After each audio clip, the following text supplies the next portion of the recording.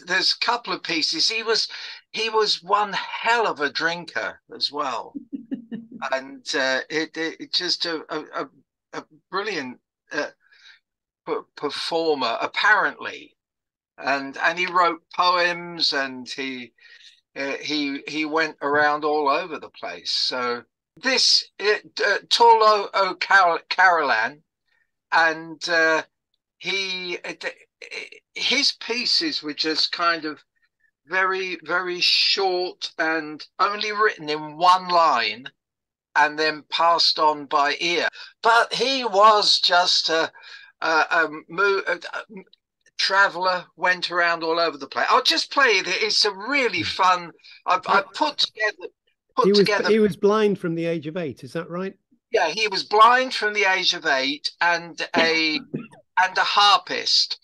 And this title, Homo potest bibere, it was a statement from one of his friends and it just means this man can drink. And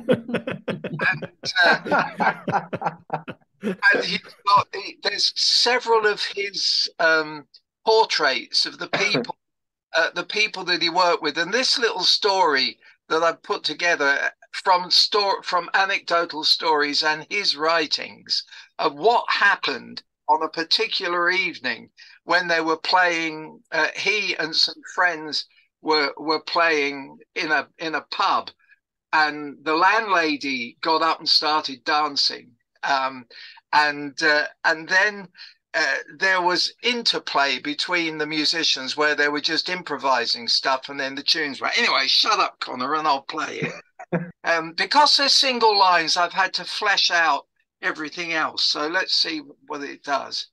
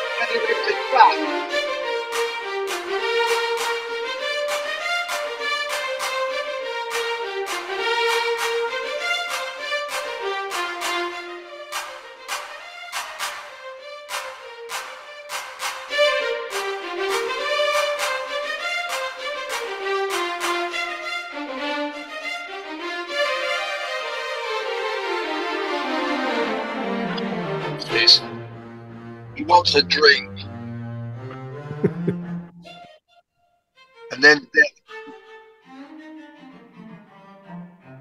the leader takes over.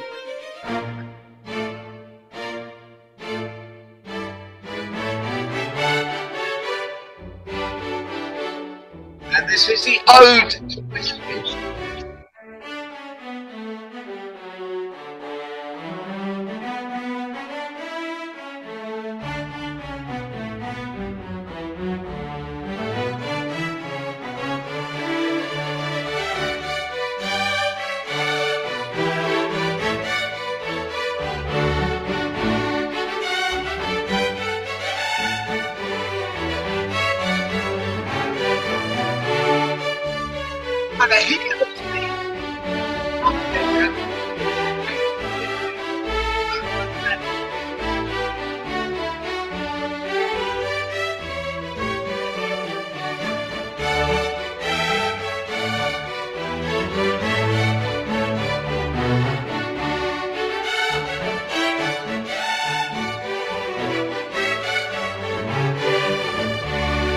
They've finished a piece, they're off solo.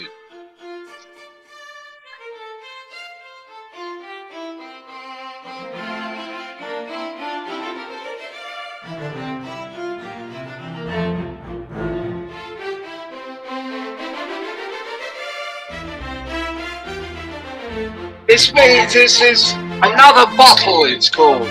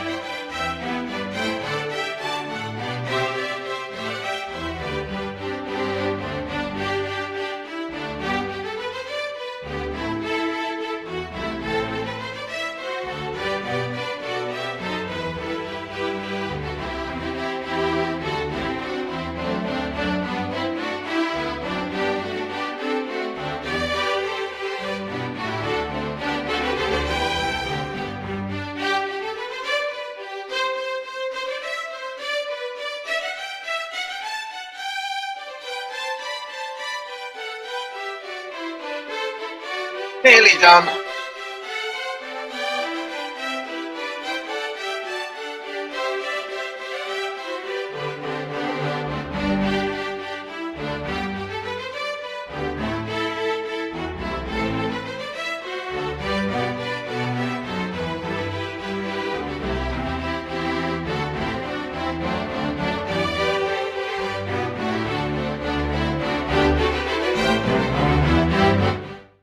Just this anyway. And this is called the Lamentation of Owen O'Neill. It's a beautiful melody, and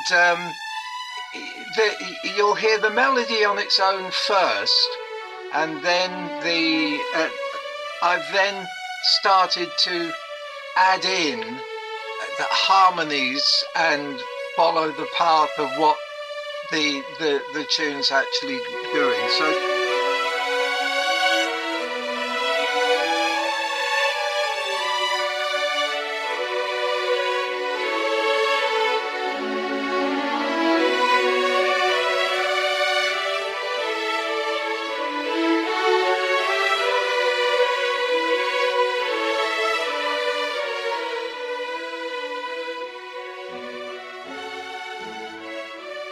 I've been doing is adding harmonies and kind of gestures that they would have understood at the time, so that you've got the second line being added with.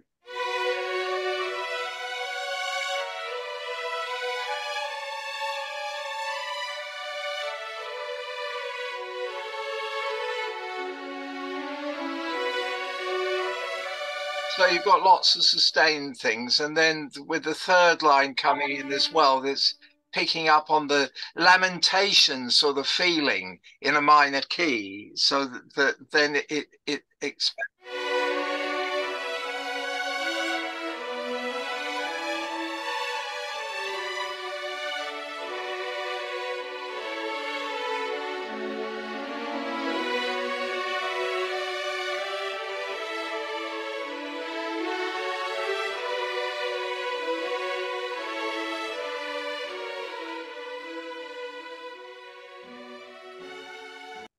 And I think anybody who's been dealing with O'Carolan's music has been faced with the same thing. There was no written down harmony of any kind, and it was only his melodies that were passed on. And then, as in any folk, the idea of a passed on melody, people add their own responses to their understanding of where it's going and what their experience is.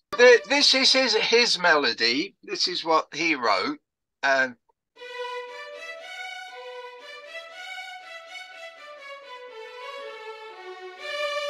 you can hear flutes and violins and playing along with it.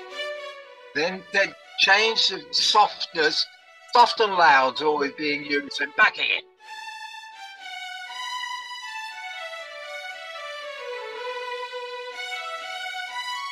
And then when you get to places like that, you've got to add rhythm and joy to what's happening. And so it's like you've got a group of folk underneath it, clapping their hands and banging their feet, and so.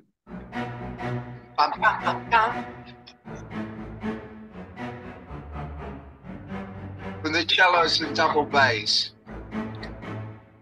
and that fits in by having harmony on the underlying from the first and second violins, and then the violas in as well.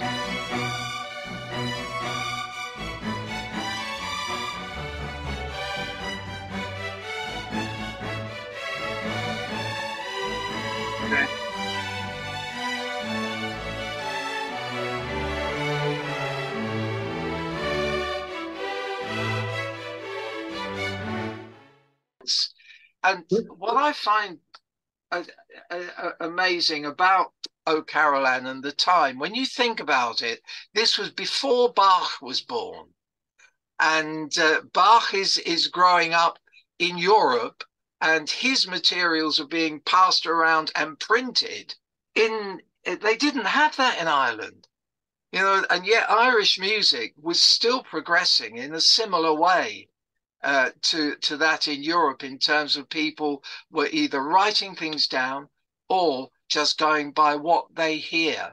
And a lot of it was controlled by the Catholic Church as well, in terms of that you mustn't get above your station and so on, and just they did a lot of damage with all this. Some of O'Carolan's, because he was a drinker, the parish priest of the place where he used to live tore up most of his music because he was a blasphemer and a devil and so on. And the music that's come down to us has only come down to us through other people archiving his stuff. And then the first piece was actually printed in 1790.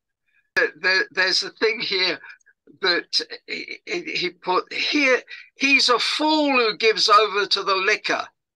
It softens the skinflint at once. It urges the slow coach on quicker, gives spirit and brains to the dunce. This is all about the good things about whiskey, especially. The man who is dumb as a rule discovers a great deal to say, while he who is banished since Yule will talk in an amorous way.